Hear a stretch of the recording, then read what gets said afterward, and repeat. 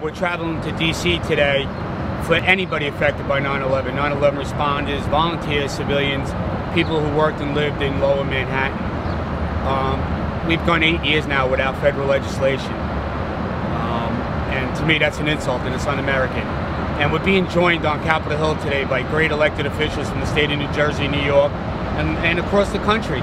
And Senator Laufenberg and Menendez and Congressman Pasquarello from New Jersey will be out there speaking on behalf of all those represented in New Jersey. And I just want to say thank you, because this is, to many 9/11 responders who've never been to D.C., this is an historic day for them, because they're actually going to see the members of Congress who vote for and against this bill. And they're going to get to see how it works and why it's taken so long. And hopefully by the end of the day, we can show it a big enough impression where these men and women are going to get the help they desperately deserve. Well, I'm standing next to a hero, and I get chills when I stand next to men in uniform like this. Captain John Gallagher from the FDNY is sick because of his heroic actions at 9/11, and you can see the oxygen that he's on. And there's many more on these 4 buses that are in the same position as him. And I don't consider myself a hero, but I'm traveling with them today, and it's a great honor. Our bill, if passed, will help not only 9/11 responders, but children and the people that lived in Lower Manhattan. My name is Teresa Clavell, fiance of Gregory Clavell, who passed last year due to leukemia, 9/11 related. We're on our way to Washington to hopefully, for the same reason we were there last 2 Februaries ago actually, to get the HR bill passed. And now I'm not fighting for him any longer. I'm here fighting for everybody else that deserves the health care and the respect. I mean, it's time they step up to the plate and give these men what they deserve, men and women what they deserve, I should say. My name is Tracy Zane. My husband, Robert, he worked for the NYPD for 16 years. He went down to 9/11 as a first responder. This is my son, Bobby. He's 4 years old. And my husband was diagnosed with kidney cancer in January of 2007. And this is as a result of 9/11. And my husband passed away May 12th, 2009. And basically here today, going down to Washington with the Fealgood Foundation to help the first responders get the health coverage that they deserve and the compensation. Hopefully that this bill would get passed so many people that are less fortunate than my family will be able to get the treatment that they deserve. And I just feel like they're being forgotten about. I just don't think that our government is doing enough for us. As our family, you know, all of our families, like, we can't lose any more. I know there's going to be more lost, but unfortunately we have to say that. But we have to try. We have to try to keep these families together because it's so hard, so hard.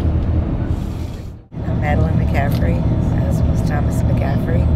He worked for the New York City Highway Department. He worked from the September 12th, 4.5 months he was down there. Debris removal, it was supposed to be that. He was on the bucket brigade with the rest of the FDNY and everybody else. He suffered many, many complications as time went on. It took about 3 years. And, strokes, cancers, seizures, more strokes, more cancer. And he passed 4 years ago. And just that anniversary a couple of days ago, and it's been a long haul, and we're going down to Washington today to fight for the health care of the people who still exist, and for the Victims' Compensation Fund, which should have never had a deadline to begin with, and I hope we win. We serve justice to all the heroes and their families. Thank you for coming out. but go back to those buildings with a mission and tell other members of Congress and the Senate to join you like you joined us. Because if you don't do that, then today's a waste. We need your leadership more than ever. 9/11 responders are getting sicker and dying at a faster rate, and we need your leadership. And that goes for the union leaders. God bless you all for being here today. But together, as a team, as united, we will find the solutions and the problem solving, and we will get HR847 and S1334 passed. Thank you, and God bless you all.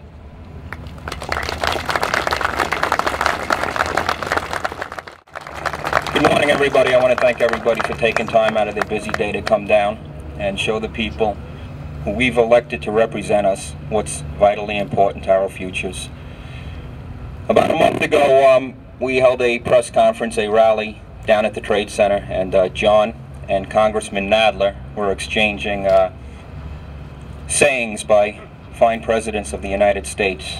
And I'm going to remind many of the people here today what Teddy Roosevelt once said, and that is that any man good enough to shed his blood for this country is good enough for a square deal afterwards.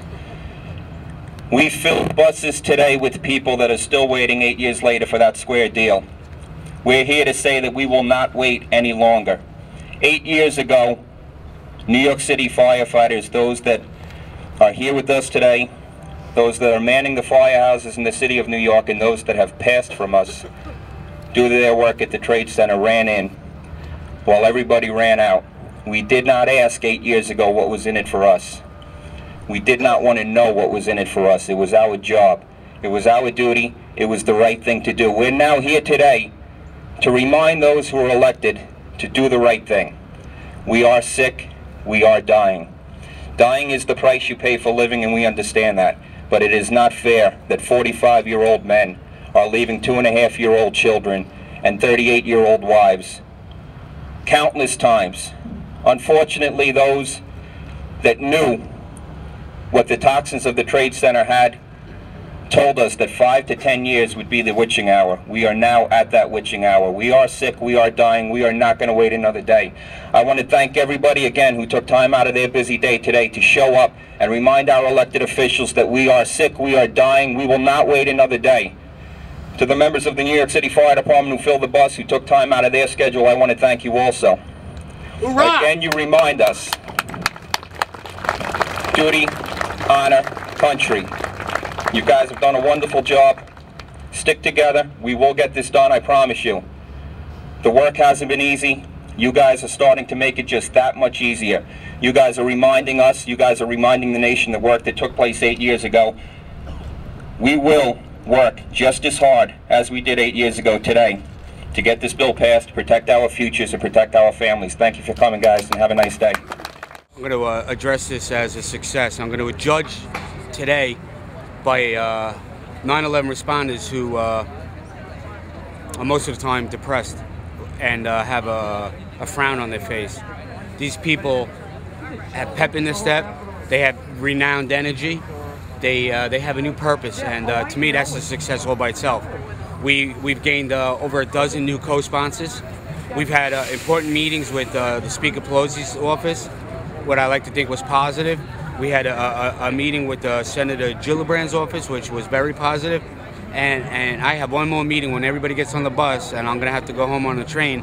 But I'm going to meet with HHS by order of the White House, and we're going to keep our message the same as the rally and the press conferences, that we want our bill moved. We want it on the floor. We want it to be voted on. We have enough votes to win. That's the bottom line. Move the bill.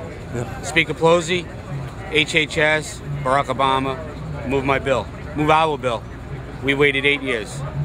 This young boy right here, who's my buddy, his father's sick, and his father deserves this bill to be passed.